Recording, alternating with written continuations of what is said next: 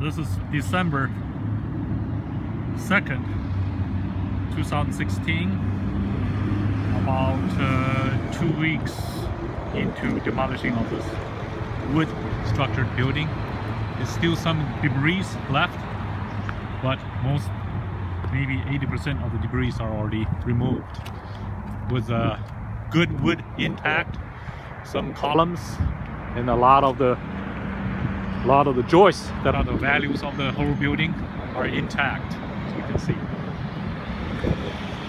Only the debris that is part of the wood flooring is removed after Brian refused to do anything on this.